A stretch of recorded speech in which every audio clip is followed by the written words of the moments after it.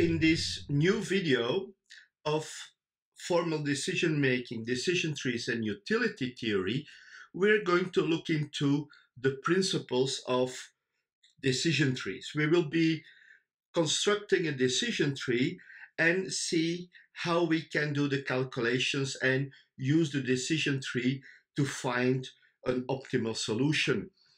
We will do this based on an example. I will explain the principles of decision trees very quickly. We will be looking into a simple example.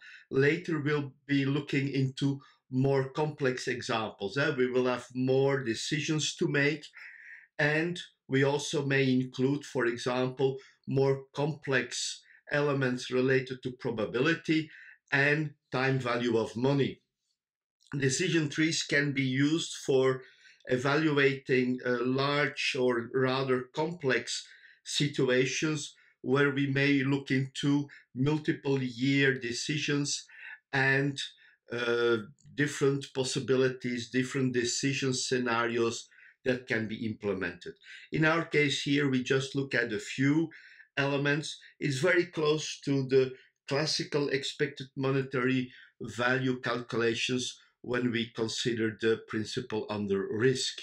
When we have a decision tree, decision trees are in fact logical structures. They look like a tree, and they are in fact developed to automate information and decision making.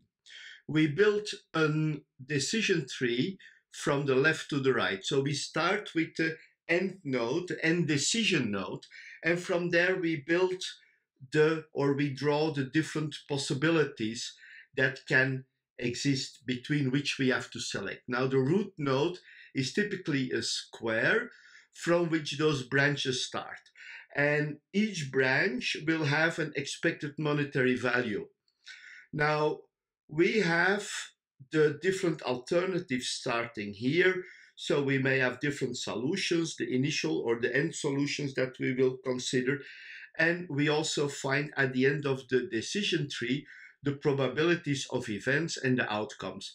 For example, we may have a solution where we have a calculation node, typically indicated by a circle, where we can calculate, for example, the expected monetary value of the three events that are possible there. For example, high, medium, and low sales values. Now, these are elements that we combine. So in that calculation node, we calculate the expected monetary value of those alternatives. Now, the decision tree we will see here in this example is a very simple decision tree, but we can find or we can extrapolate the decision tree into a more complex decision-making model where we can look into complex scenarios. And we call those decision event chains. So one element, one output may indicate or may lead to a specific decision. And we have to find out what is the combination of all the different possibilities that gives us the best result. Let's have a very simple decision tree. And what are the data that we are looking at? Like I said before, when we have this simple type of decision tree, it's very similar to decision making under risk. So basically we can find or we can do the calculation using the decision making under risk. It would give us the same result. Let's have a look at the data that we are going to consider in our example. We have two projects. Project A is building a new ecological combustion engine. And if this project is successful, it will generate a profit of 500K. If the project is late, the profit will be reduced with 60%. And in case of failure, there will be a loss of 50% of the profit.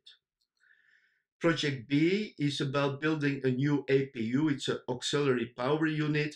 It's in fact a kind of 8 engine and the tails of airplanes, large airplanes, that can be used to start the main engines. So these things that you can find when you look at the end of the airplane, you may see some exhaust there. Well, there you find the APU. In this case, when the project B is successful, it will generate a profit of 750K. If it is late, the profit will be reduced with 60%. And in case of failure, there will be a loss of 70% of the profit. Do nothing, let's say, do nothing is where we continue the operations with a profit of 100K in all situations, and we can consider the probabilities for success being 20%, late 50%, and fail 30%. Let's have a look at the different elements, in the decision tree. So what we have, the table of the data here. In our case, we have probability for success, late, and failure, respectively 20%, 50%, and 30%. For the developing of a new ecological engine, we have in success 500K, 200K when we are late, and we lose 250K when we are in failure. And when we calculate the expected monetary value, we find that for the project A, we find 125K. We build a new APU, we do the same principle, and we find an expected monetary value, which is basically equal to 142K. And when we do nothing, we keep the situation as it is. We still have our operations going, we have success, late, or failure. Any of those conditions, we will make, in fact, 100K, and the expected monetary value is then equal to 100K, of course. Let's now start by drawing the simple decision tree, and we start by drawing the forward path, where we will construct the decision tree from left to right. Let's first consider project A. Project A, which has, in case of success, a profit of 500K. When the project is late, it has a profit of 200K. And in case of failure, there is a loss of 250K. The probabilities are respectively 20%, 50%, and 30%. Now we do the first branch. We draw the first branch and we add project A to it. The next thing is we add the three events to a calculation node, which is indicated by a circle. And basically what we see is that we have the three cases, success, late, and fail, together with their probabilities. Now we add at the end of the tree, at the end of this branch, the outcomes for the three cases. We do the same for project B. In case of success, project B has a profit of 750K. In case the project is late, it's a profit of 300K. And in case of failure, it's a loss of 125K. The probabilities are the same, 20, 50, and 30%. And we extend the branches of the tree with project B and the three events, and at the end, again, the outcomes. So now we already have two branches of the tree, but like I said, we have to add another branch, which is in fact the do nothing or status quo branch, where we have a profit of 100K in all cases. So basically, when we do nothing or we keep the status quo, we will make 100K in all three cases, whether we have a success, late, or failure, because basically we don't have a project, we don't have a success, late, or failure condition that can happen here.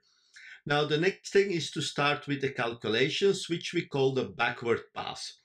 So the backward path for do nothing or status quo we don't have to do, basically, because the expected monetary value of do nothing is 100K.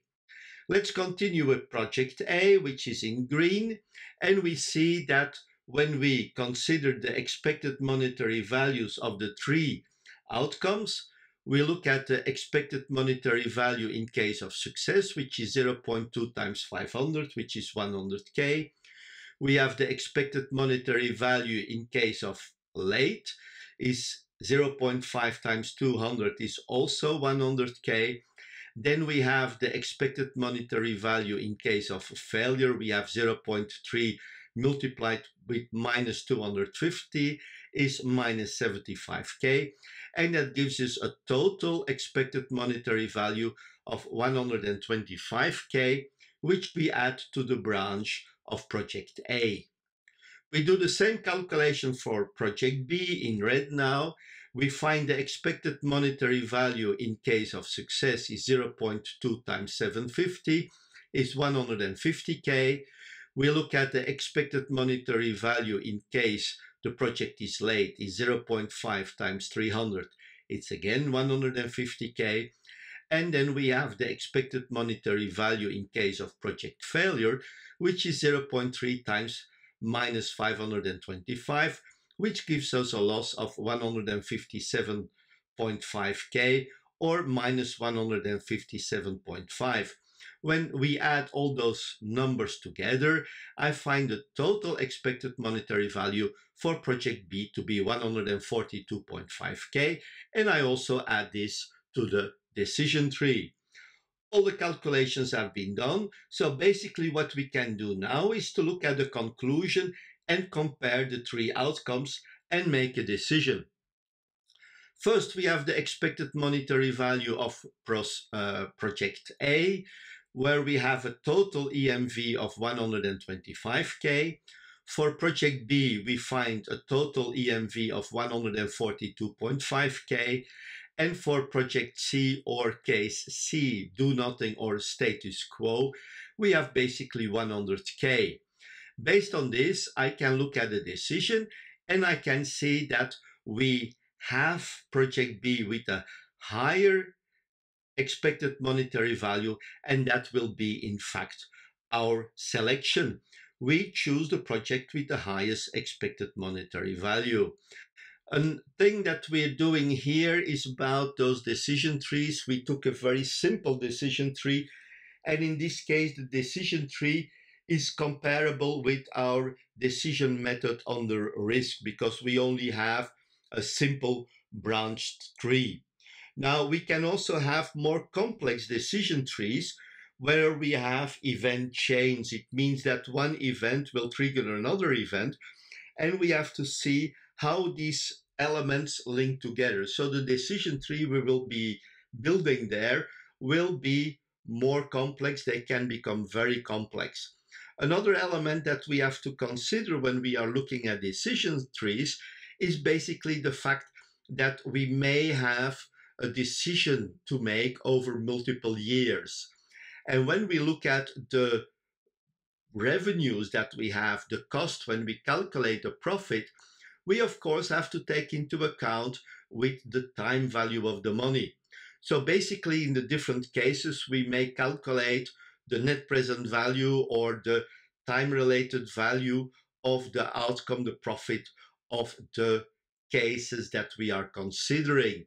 Of course, you can find more information about time value of money in different courses that we also offer and presentations and videos that are available on the internet, also on our YouTube channel.